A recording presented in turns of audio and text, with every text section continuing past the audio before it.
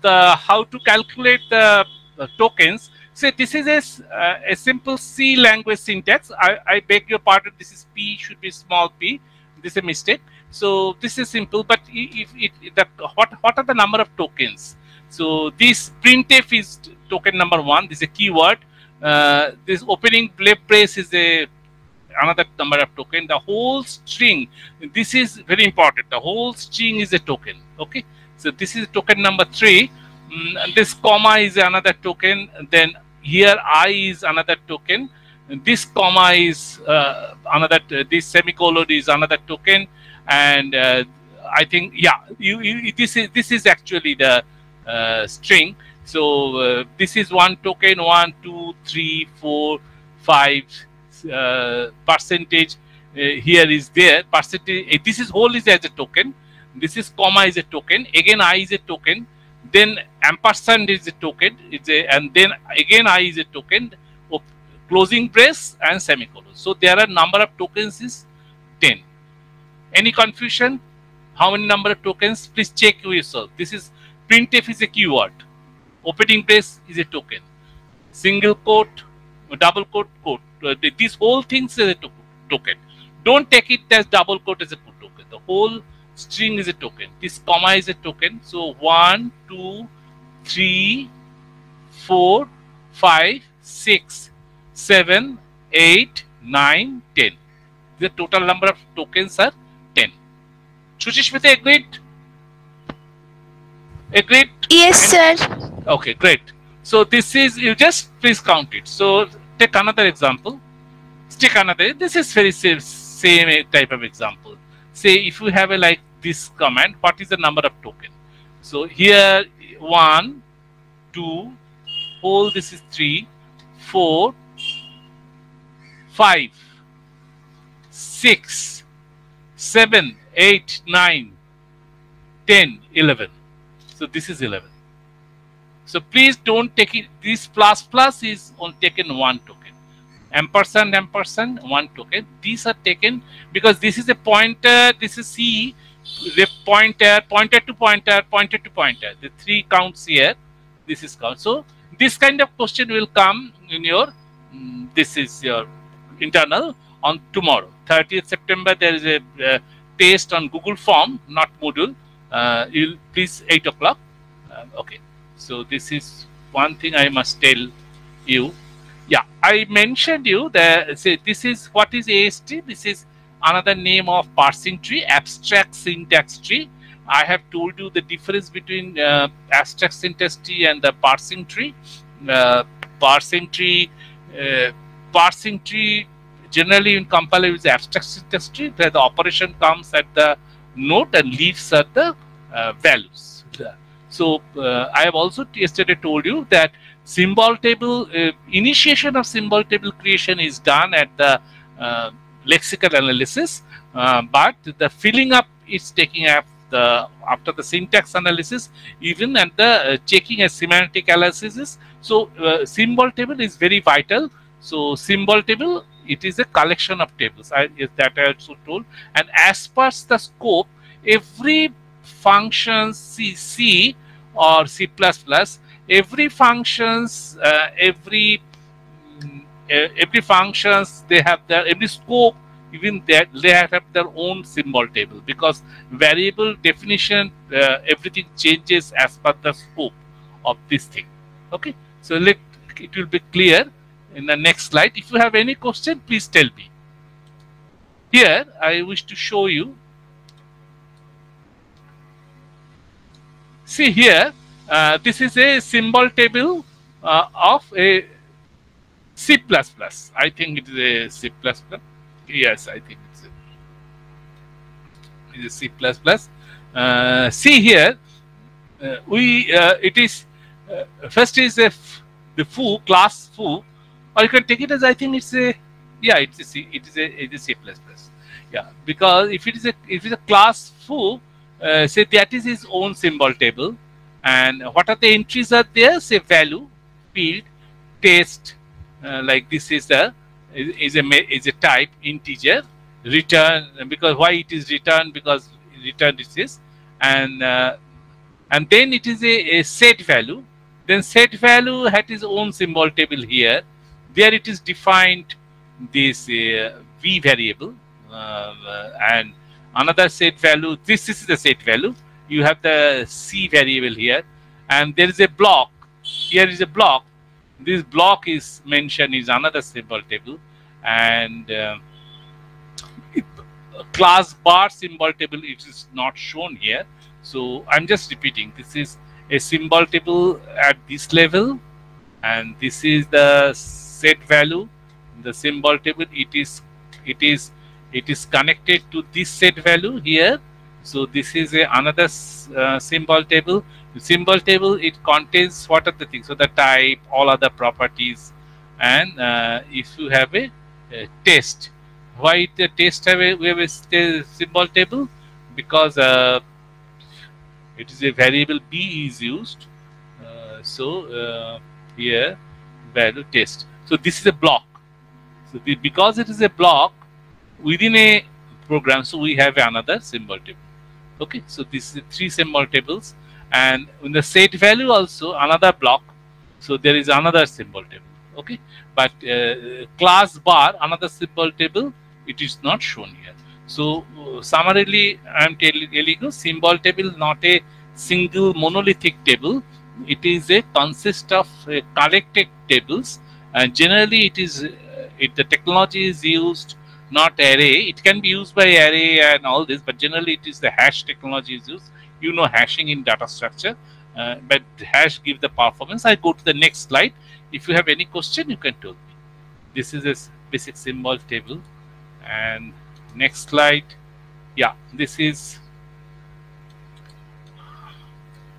another symbol table. It is I am taking it from Java.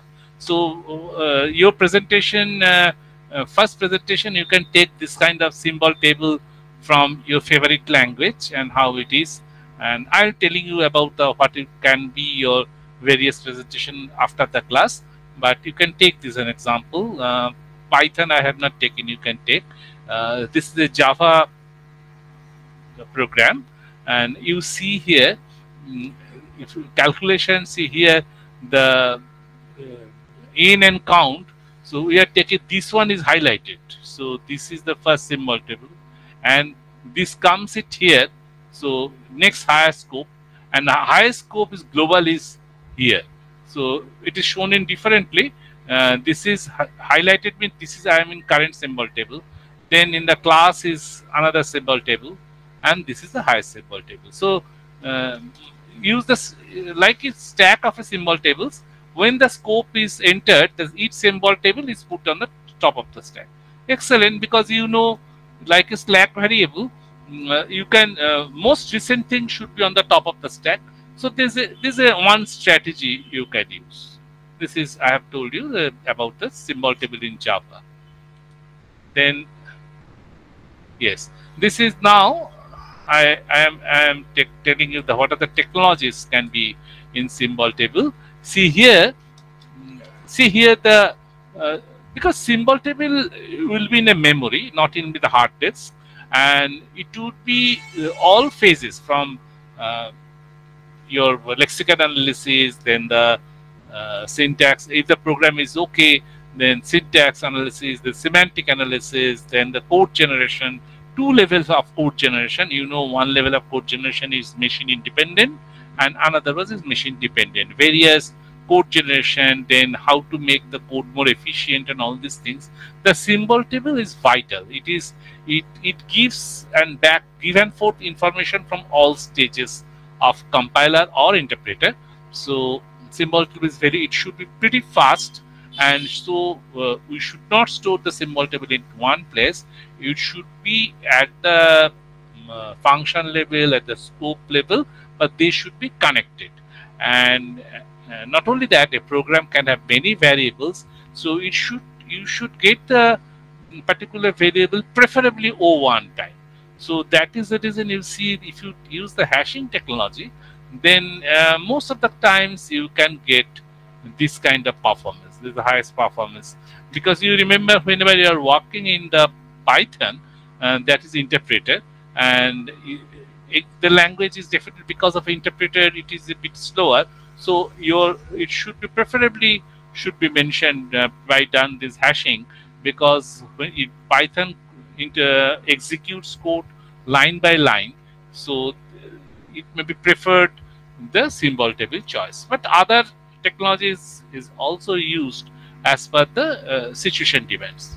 That can be a small project you can take for presentation, how to manipulate symbol, what is actually being done in various languages.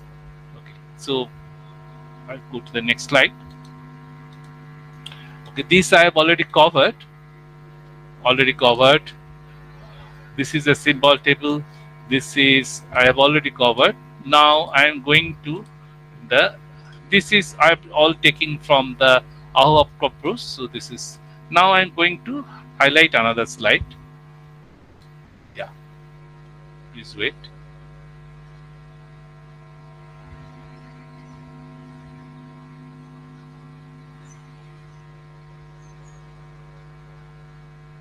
Any question in the meantime? Please refer.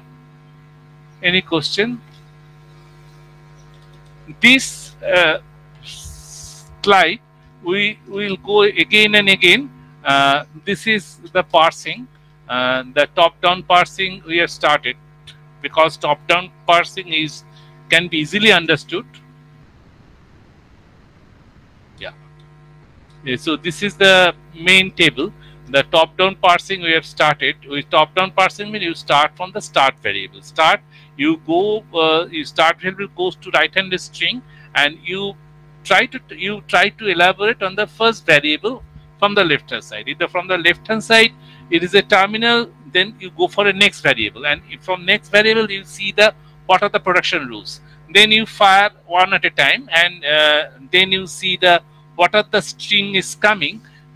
Terminal, and remember the terminal, what are the terminals are coming, that string should match your target's tokens. If doesn't match, then you can backtrack and take another option of your expansion.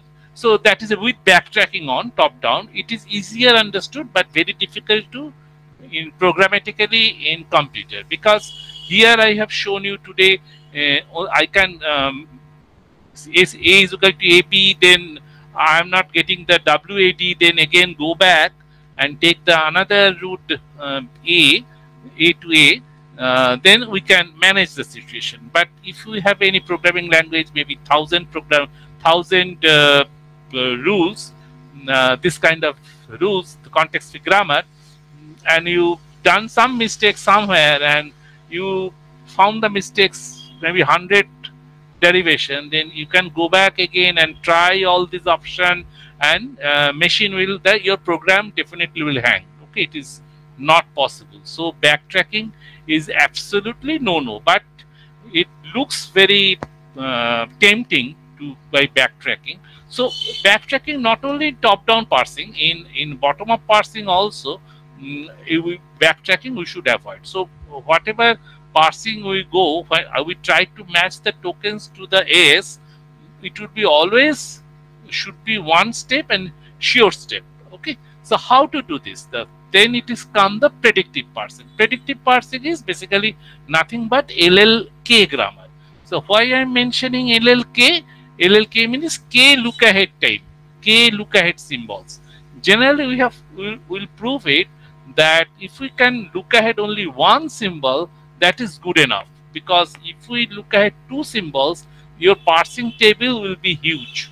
Parsing table is nothing but another table in your memory. So that parsing table, I have already given a hint what is kind of parsing table. Parsing table is you see the terminal there and you fire the production rule which. So it is the left hand side the terminal, and right hand and top side also your variables. So which variable, which whenever you see it, which production rules, your cell, each cell should be filled up with one and only one production rule.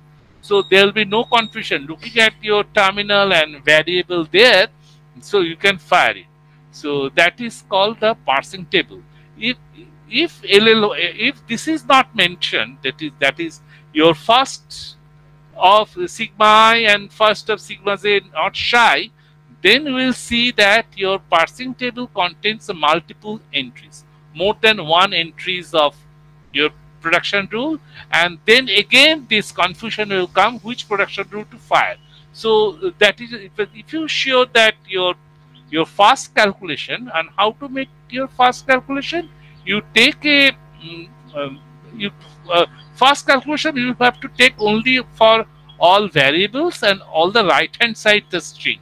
So all the right here, all the right hand side the string should be shy first thing, and first thing is what are the terminals comes first. If that particular string goes to epsilon, then your first of A should be first of sigma 2. Remember, this is another trick is there. So maybe your sigma 1 after expansion it goes to epsilon, then your what are the things coming after sigma 1 in other production rules, that will be your first. So I will give some such examples later. So just remember that this should be unique, and here I have mentioned that way. If any non-terminal x can derive empty string, then first of x and follow of x should be shy.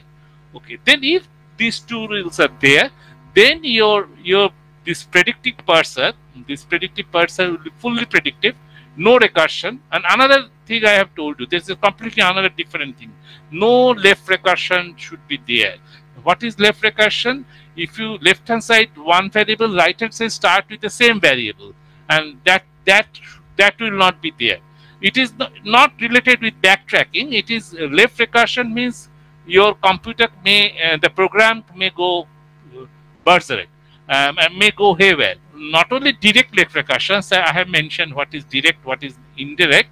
So both the recursion should be there. But one very good thing about this left recursive grammar can be little tweaking, little bit changing, can be made as a non-left recursive grammar.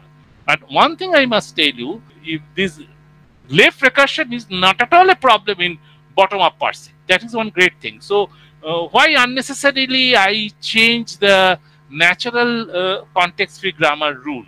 That is one valid case for bottom-up parsing. Bottom-up parsing is little bit difficult to explain and to teach you because it is the toughest, and there are several versions of there. But there also we will use this first and follow function.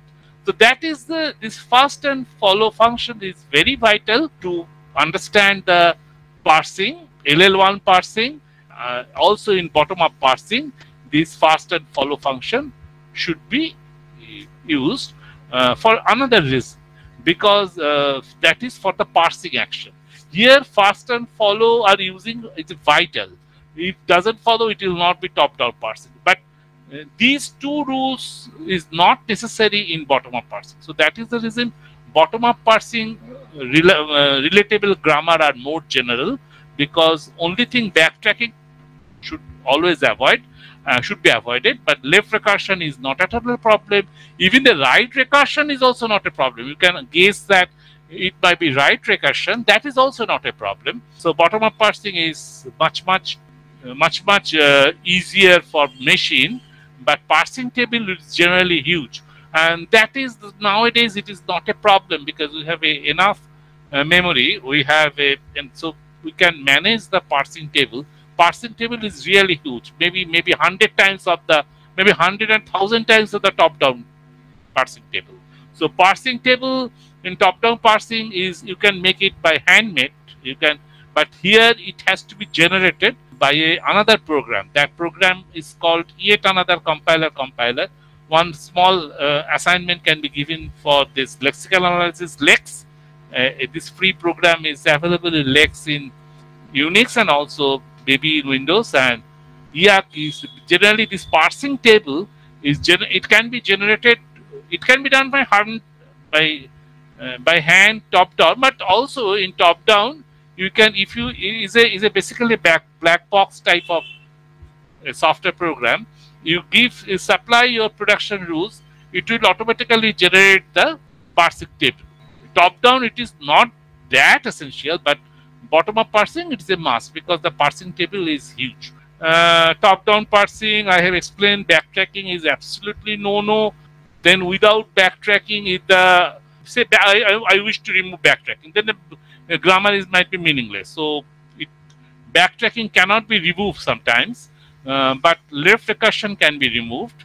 That I will show you the example in our next class, Friday class. And but then comes the predictive parsing. If we follow these rules, the LL1 parsing is absolutely okay. It's the simplest parsing. Parsing table is a quicker, definitely is a quicker than bottom-up parsing because parsing table is less number, only one entry at each box. And then you can ask the question why. And sometimes I call LL1 and sometimes I call LLK grammar. K means K, look ahead. It is not necessary. It can be proven that though if we go for LL2 grammar, we can have more grammar we can parse. Remember, all the context-free grammar are definitely deterministic context-free grammar. Okay, but this is a proper subset of deterministic context-free grammar. Not all deterministic context-free grammar can be parsed. Even if so, first you have to find a single unambiguous grammar. So you know a language can have 10 grammars, and maybe out of 10 grammar, 2 grammars are unambiguous. So we have to take 1 or 2. So we have to take that particular unambiguous grammar. Then we call the language is unambiguous with that particular grammar. Again, then whenever that rules are there, we should check that there should not be any backtracking, should not be there. So it is not possible for any top-down or bottom-up parsing. If there is a left recursion, it can be removed easily. Then it is fit for LL1. Again, before jumping to LL1, we have to check this. Then we can first follow. Then we can say if it is okay. That is, it is. Then you can make your parsing table. And parsing table, each entry should have one and only rules. That is okay. You can go for top-down parsing. No issue about it. Explaining the bottom-up parsing, because bottom-up parsing is very tempting because it doesn't need left recursion to be removed. So it is another call is a shift-reduced grammar. There are another operator precedence grammar, LR parsing, SLR, CLR, LLR. This covers more or less the 30 to 40% of the course.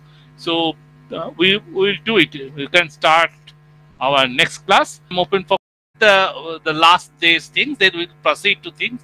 First of all, this example I take it from the main book, Aho Lamb Settlement, page 220, chapter 4. So this is you can get this, and what the things I just repeat, last things what I repeat, this is the grammar. I think it is visible. The two variables or non-terminals are there, capital S and A. S is the start symbol, and small a, B, C, D is the terminal. And these three production rules, the production rules are written here, and we would prove that this particular grammar is not fit for LL1 grammar. How to see it? So because has to be LL1 grammar. LL1, what is LL1 grammar? You see, parsing, the main thing is the syntax analysis. The easiest way of parsing to understand is the top-down parsing. The top-down parsing, the two main problem is with backtracking. We have yesterday we have proved that backtracking is not absolutely we have to avoid, because we have said the backtracking at one stage. Say if you have a production rules, say you have a 200 production rules minimum, maybe 1000, and every production rules have some alternatives. So if we have found, say at the 200th step, you should have taken certain things at the 5th stage. So you have to backtrack. So that is inordinate amount of time. Not only it can take n cube time and also space, the memory space, the pointer. See, everything is done by here. This compiler things is done by C++. So the pointer and all these things. So it will be just hang. So absolutely no backtracking is allowed. So here we have proven that by simple example, we have that if we can backtrack, say first our examples is how to parse CAD. So first is always there because you get CAD. From there, from A we have two, A, B and A. You can say, sir, why a single A, why I have not taken this one?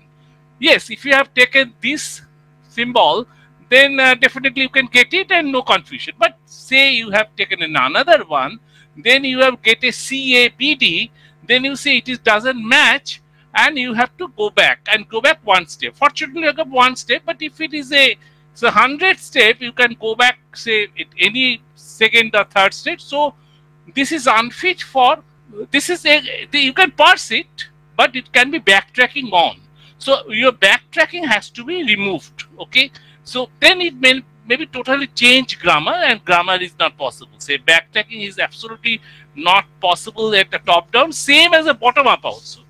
In the bottom up also, nowhere in parsing we should not allow backtracking. So everything, whatever steps we are doing, that should be definitive step, and has to be like a Turing machine, deterministic Turing machine, or deterministic finite state machine, or deterministic push down automata. You cannot backtrack. Backtrack is dangerous. Okay, so that thing you cannot do. Another problem I have told, that is a left recursion. That is also, it is without backtracking. I mentioned left recursion.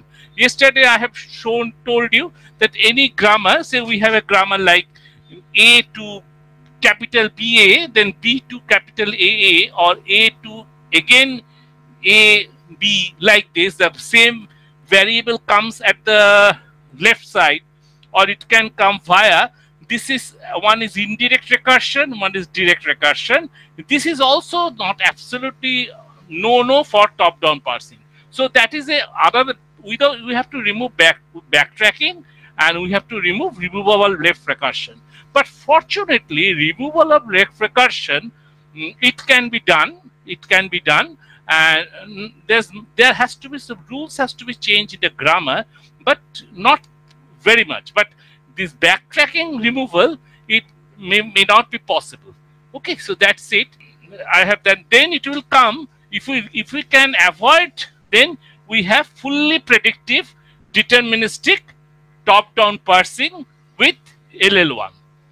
Okay, now another way you can check it, how you are damn sure that it can be, say, even if removal, that may not fit for LL1. So again, among this grammar, a subset, a proper subset is LL1 grammar.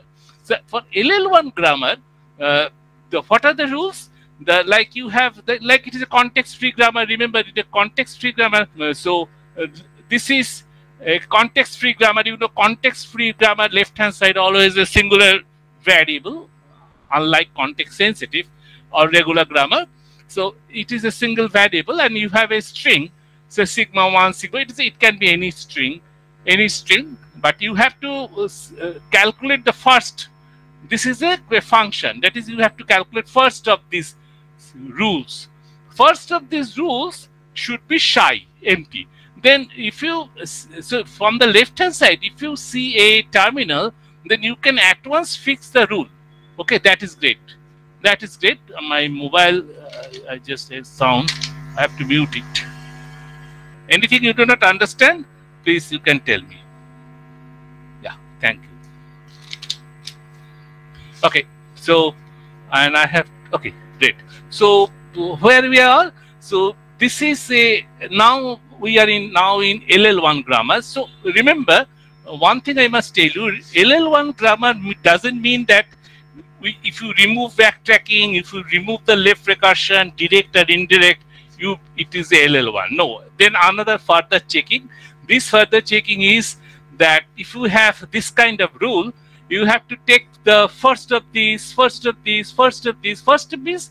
It is a consistent set of what are the terminals in the first. That is the definition of first. And they should be disjoint. So first of this rule, first of this rule, first of the, all. So you have to check all variables right hand side, all this, that is, and remember, first of terminal you should not check, because first of terminal is always a first of terminal. Same follow of terminal you did not to check. So first of the, all the rules of the right hand side, that should be shy. If any non-terminal X or A can derive empty string, then first of this and follow up this should be shy. So these two are obvious. If they're valid, if it is okay, then you can create a table, and that is every table has every one entry, one and only entry, and then it is called a top-down parsing table. It is not, do not confuse the symbol table. It is another table, parsing table, and there is only one and only one entry. So looking up, there's a parsing table will be created after syntax analysis. If it is found a no ambiguous grammar, only one parsing tree, we call it a abstract syntax tree. Then from there you can get the fully parsing action.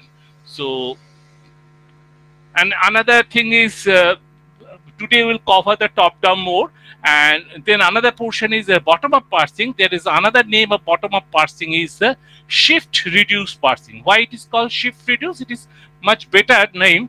Bottom-up, you can say bottom-up, I can go from here also, from left side. No, bottom-up is always comes from the right side. It has to predict the rule so that it reaches this initial from, you have to reduce it. You have to shift and reduce, and you have to reach at the S symbol. So that is a shift reduce name is the proper good name. There are several variations of bottom-up parser. These are the LALR one, the most powerful. Most powerful is LR1, but parsing table becomes huge. So generally all programmers is LAL1.